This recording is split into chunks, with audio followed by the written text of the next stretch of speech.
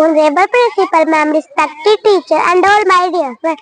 First of all, good morning to all of you. My name is Navya. Today is the date is 14 August 2024, and the day is Wednesday. So let's start my story.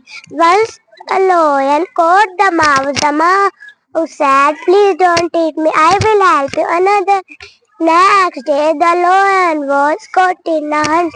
Net the mouse saw this and cut the net with its sharp teeth, and they become free and they become good friends. Moral of the story is we must help others. My second story is Thirsty Guru. Hey, this was Agro. He was well.